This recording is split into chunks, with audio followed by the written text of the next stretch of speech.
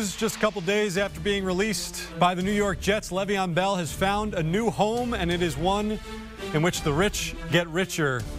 Le'Veon Bell expected to sign with Kansas City, per a report from Adam Schefter, the three-time Pro Bowler, two-time first all-team All-Pro, going to the reigning Super Bowl champs. Pete Prisco joins us now to talk about it, your initial reaction, and that fit. Well, for him, it made all the sense in the world to go to a team that's a contender. You want to try and win a Super Bowl. You want to be on a good team. If it came down between playing for the Dolphins or playing for the Chiefs, he picked the right team. The question for the Chiefs is, what's he have left? The guy hasn't done much the last couple of years. He sat out a season. He didn't do anything with the Jets. Can he still put his foot in the ground, make all those great cuts he used to make when he was with the Steelers? And what's this do for your running back situation? So he's capable of catching the football out of the backfield. We know that. This kind of feels like LaShawn McCoy #2 for me all over again. I just don't think it's a great addition to their team. I could be wrong, but I would have stayed with what I had if I were the Chiefs. So, Pete, first of all, you mentioned the fact that Le'Veon Bell didn't do too much with the Jets. When you watched those games, did you see a running back who had lost a significant step, or was it more the fact that there was really very little talent surrounding him, a really rough offensive line there for 2 years, and a head coach who didn't seem all that interested in utilizing that skill set?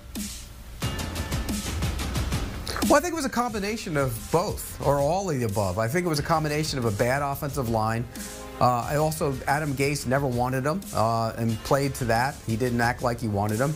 And lastly, I don't think Le'Veon Bell has the same oomph that he had when he was with Pittsburgh. I just don't see it. Maybe a change of scenery will show it, but you would think all the money the Jets paid him would have been reason enough to get him out there and get him showing that he was still an elite back. But he wasn't, and he didn't play to that at all. So I think it's a combination of all of them, but you always got to wonder when a guy's 28, 29 years old, is he slowing down? Does it all change when you get to be that age for a running back? So how does he fit now with the Chiefs? I know you said you're not sure that he does, but obviously they have Clyde Edwards-Helaire, who is a promising young running back for the team. Where does Le'Veon Bell slot in there? Well, I think he's going to be the backup, and he's going to take some of the carries away and use him in some third down situations. But remember, this is a team that's obviously pass first, and that's what they want to do. So I don't know how many carries he's going to get. I think they'll use him mostly in the passing game. They are a team that wants to throw the football around, and lately they haven't thrown it around as well as they've done in the past. I think that's something that's of concern as well, which might be why they brought in Bell as well. Remember, Damian Williams wasn't there. He decided to opt out. He didn't play, and they picked him up off the scrap heap too. And he came in and helped them win a Super Bowl, and some people say he should have been the Super Bowl MVP. I just don't believe in aging running backs. I don't think it's a big money deal. There's a lot of incentives in it. He probably has no chance to reach those if Clyde Edwards-Helaire plays. So it probably can be a decent situation for the Chiefs. It's just don't expect to see Le'Veon Bell that you used to see when he was with the Steelers. You feel like Andy Reid will look to utilize him in creative ways, though? Yeah, and they get too creative sometimes. That's one of my criticisms of the Chiefs lately, and I love their creativity, but sometimes you go over the top with it, and you forget that you have Patrick Mahomes playing quarterback and just let him play quarterback. So, yeah, I do think that they'll use him in creative ways.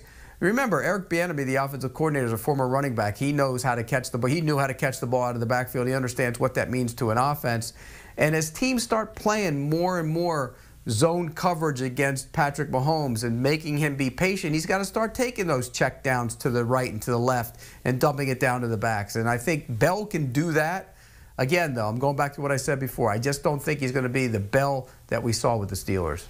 Le'Veon Bell, released from the worst team in the NFL, maybe going to the best. He is a new member of the Kansas City Chiefs. Pete Prisco, thanks as always for the time. Want a sports network that delivers everything that matters about the game? The highlights, the picks, the instant analysis. No yelling, no fake debates, no politics. Hit the subscribe button and never miss a moment.